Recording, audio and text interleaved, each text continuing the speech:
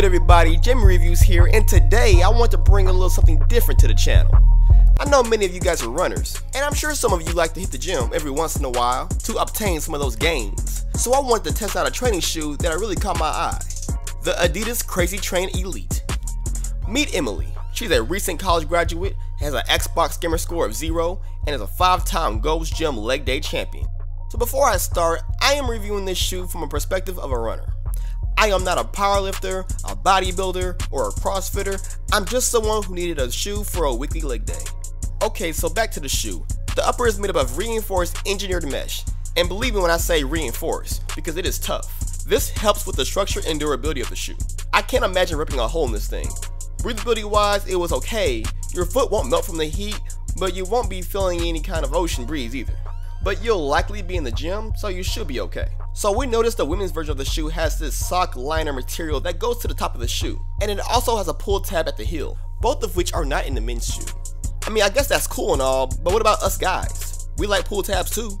Anyway, the CRAZYTRAIN Elite is a boost version of the normal Adidas CRAZYTRAIN, with a full-length boost midsole. Now my first thoughts, don't you want a training shoe that's a bit more stable? Isn't boost too soft or unstable for lifting? Do you want to be sinking into the boost while you're doing squats? So to clear the air, the midsole works fine for all exercises that we tried. Squats, jumping, lateral movements, jump rope, it did fine.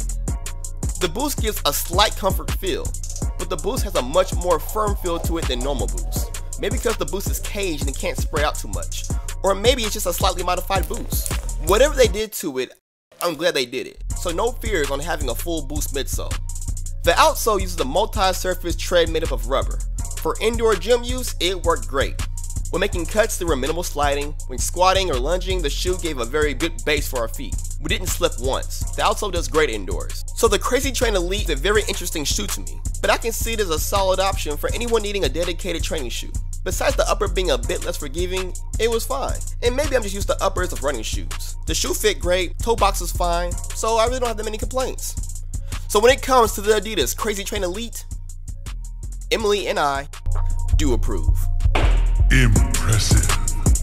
Thank you for watching, and as always, you can follow my featured guests on social media in the description box below. Let me know what you guys think about this shoe. Have you tried it? Would you rather just use your running shoe as a shoe for the gym? Let me know. With that said, I'll see you guys in the comment section below. Later.